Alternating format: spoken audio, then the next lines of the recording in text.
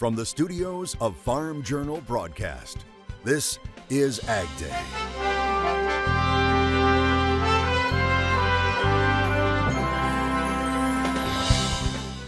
A celebration of a dairy favorite. I'm Charles Denny, combining delicious ice cream and tradition.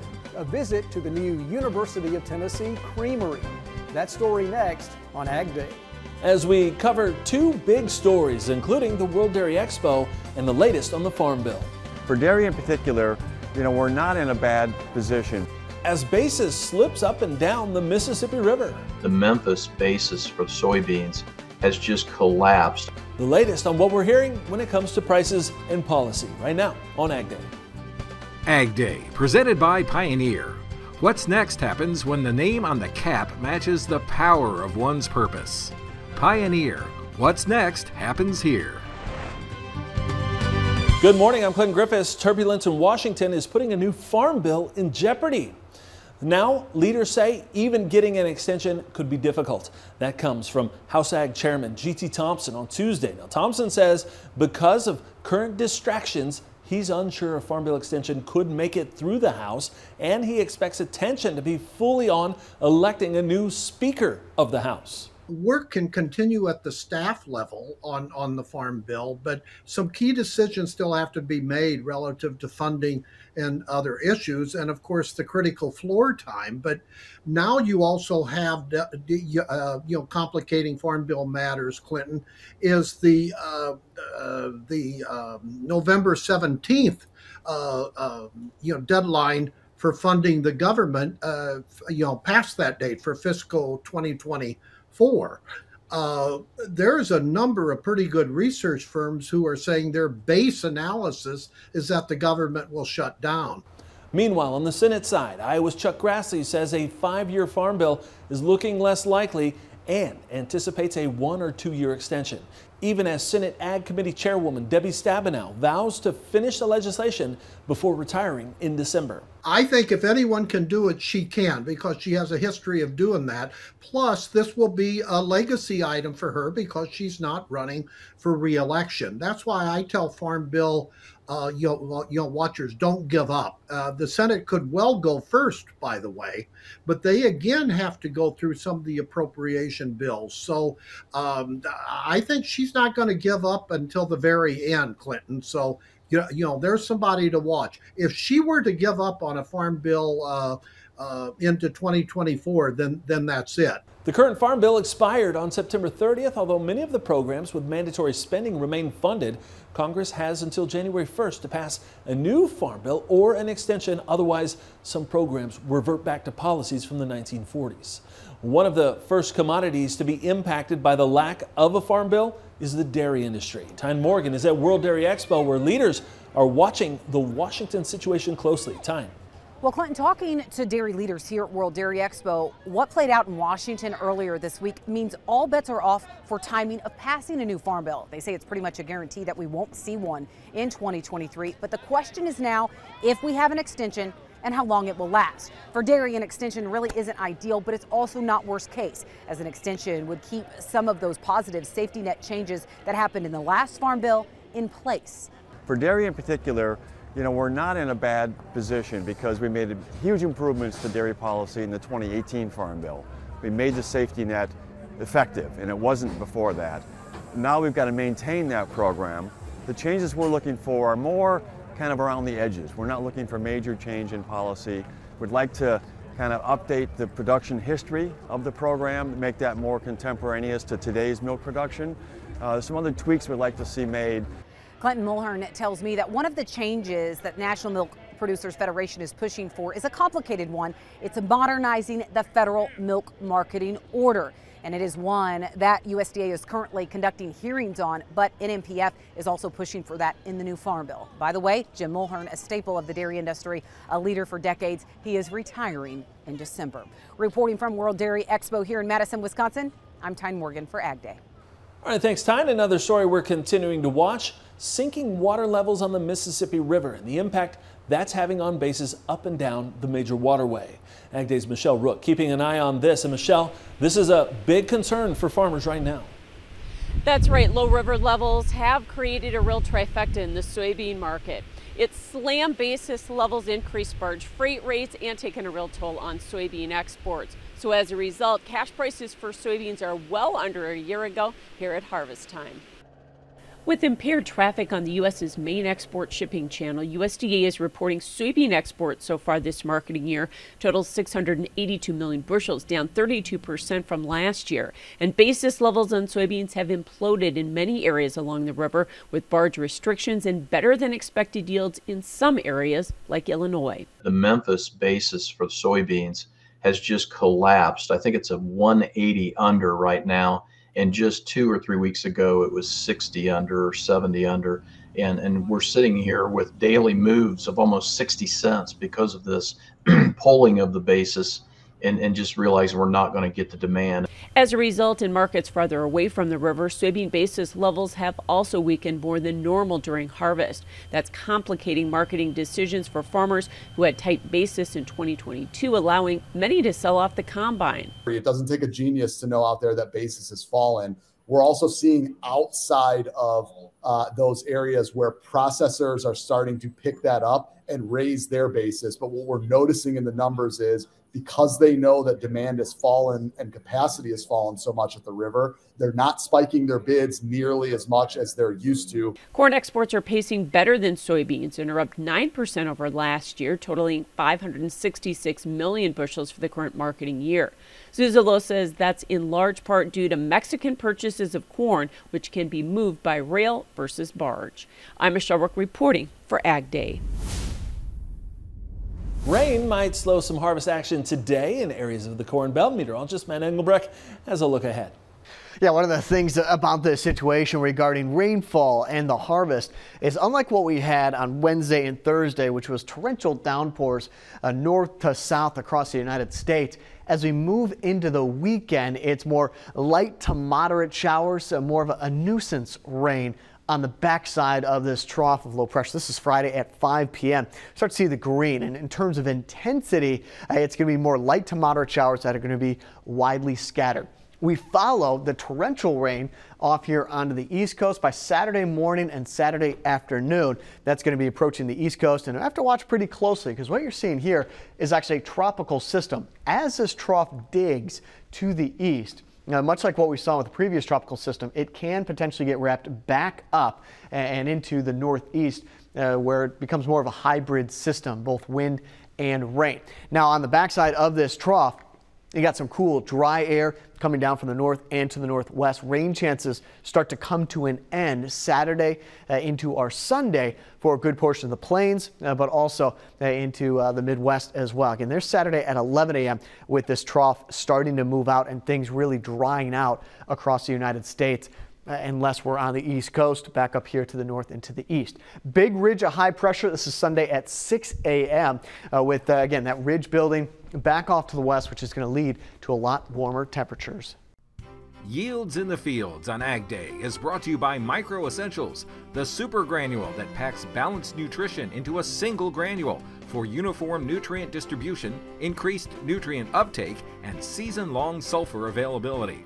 Beating commodity fertilizers every time. Supercharge your yields with the Mighty Micro from Mosaic. Let's go take a look at what's going on in Illinois and checking those yields in the fields. Today we had, again, Illinois in the central part of the state. Brent sending this one in, checking out his soybean crop. He says it's actually cutting very easy, but he says yields are all over the board. Some good, some disappointing. I'll have more on your forecast in just a bit. The United Kingdom is warning Ukraine about the possibility of Russian mines in the Black Sea, and that's raising concerns for shipping in the region.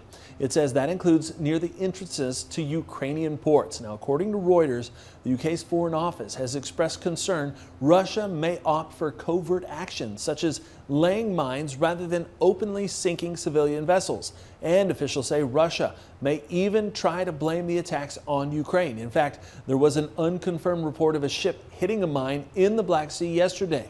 Now, you'll remember earlier this week, we told you Ukraine said 5 ships were heading to its Black Sea ports near Odessa for loading with grain, and it says 3 others recently left with cargoes. Black Sea uncertainty flipping markets on Thursday. We'll get the very latest with Michelle Rook next. And later, a dip, a scoop, a cone, all serviceable options when it comes to ice cream. We'll visit a new creamery on the University of Tennessee's campus in the country.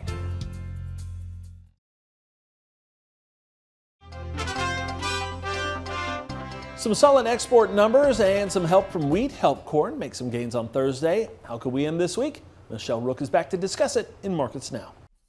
A higher day Thursday in the greens. Dave Chatterton with Strategic Farm Marketing is joining us. And Dave, wheat was the price leader. It looked like putting in a little more premium.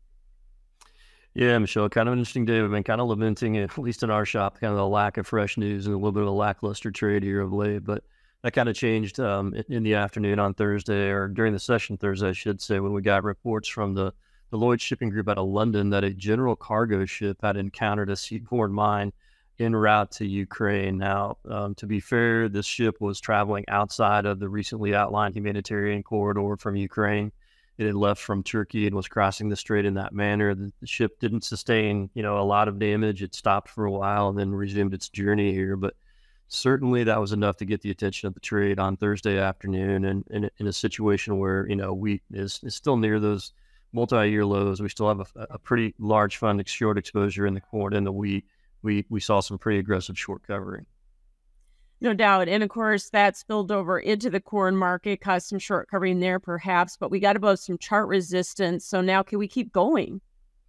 Yeah, it's a really good question. I think today's action and Friday will be very key in doing that. Seasonally, this, first half of October is prime time for carving out that seasonal harvest low and for the markets to get a good 30, 35, 40 cent rally in corn.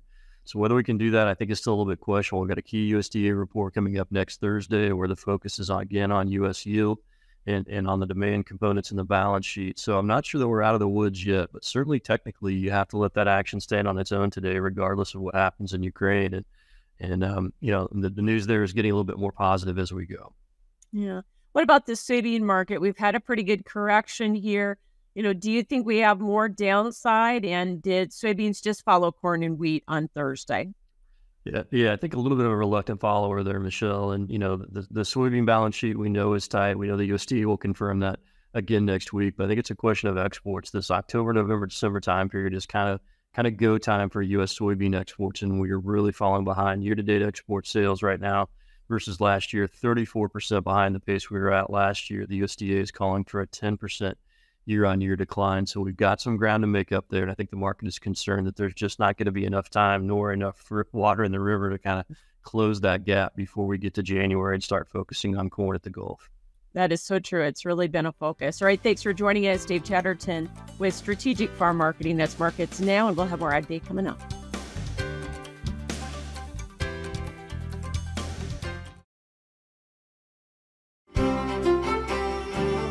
So a little bit ago, we looked at kind of the rainfall chances through the weekend. I want to take you from October 10th through the 14th, where that harvest continues, actually seeing below normal conditions in terms of precipitation back up into the Dakotas, Minnesota, and Wisconsin, with dry weather back down here to the south. The rain is really going to be locked in on the East Coast, with not only that trough digging to the East Coast, but also that tropical system influencing the rain back up into the northeast. Again, that's look at the precipitation outlook. Show you what this looks like with the jet stream map. And we're going to see a big ridge develop back out to the west, which is going to allow this trough just kind of settle and sit off the East Coast within the jet stream for a couple of days and even into next week as it ramps itself and reworks back around with that energy sitting in the same place starting on Sunday and then the first half of next week. But where there's a deep trough, there's a high amplitude ridge, and we're seeing back up into Montana with some warmth and dry weather back out here to the west. Again, that's a jet stream coming up on Sunday. As we get into next week, things kind of take a bit of a turn. So long as this low, this cutoff low, it will become by Tuesday and Wednesday, that's going to kind of bottle everything up back out to the west and suppress the ridge down here to the south. So not a lot of extreme heat in the forecast. Even where that cold air is located, it's going to moderate over the course of about 2 or 3 days with more zonal zonal pattern back down here to the south, and then a little bit more activity. It is going to be a bit of a mess up into the northeast and Canada with this bowling ball type cutoff low in the jet stream. What that looks like in terms of that drought monitor, we still need it in and across the United States, and we're not, unfortunately, in the kind of pattern that I'm seeing in the jet stream. Going to get a lot of rain back down here into Texas or even Louisiana. Let's go take a look at Blythe. Just fun to say. Blythe, California, sunny, high around 102 degrees. Truth or consequences? Actually, the city was named after that radio program back in the 1950s. Mostly sunny, high around 83 degrees. And Joliet. All roads lead to Joliet.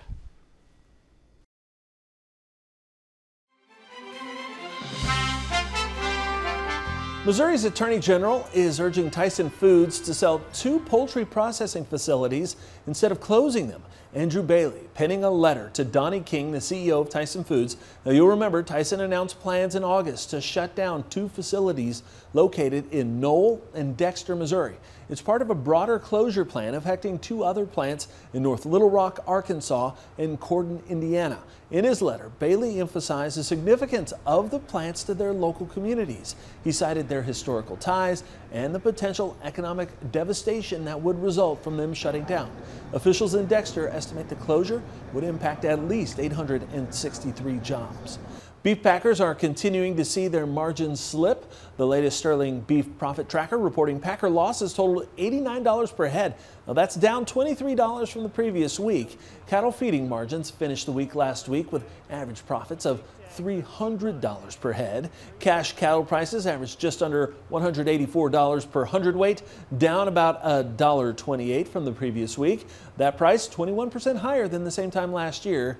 Cattle sold last week carried a total feed cost of $530 per head, which is down about $34 per head from the previous week and $66 than the same time last year. And don't forget the dessert this holiday season. Up next, we're off to Tennessee, where university students are getting some hands-on experience at a new campus creamery in the country.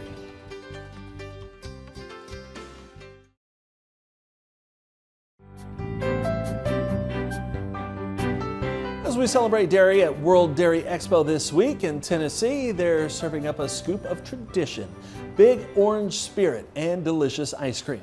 As Charles Denny reports, the University of Tennessee has opened its new creamery with students running the business. Featuring flavors like Go Big Orange and Vanilla, customers can now enjoy a delicious ice cream cone on the UT campus. The university has opened its new creamery, but reopened would be more accurate. A taste of history is also part of this experience. The UT Creamery is a partnership between the UT Institute of Agriculture's Herbert College of Agriculture and the College of Education, Health, and Human Sciences Rocky Top Institute of Retail. Students don't just scoop and serve, but really run the place. So they have the retail students, which get to manage the business side of retail. And then we have students that we hire from all majors across the university, and we really get to experience what it's like to work with the public. In addition to the flavors offered here, the creamery also serves up a scoop of nostalgia. The university had a creamery from 1915 to 1985. This is a revival of that tradition with some modern science thrown in.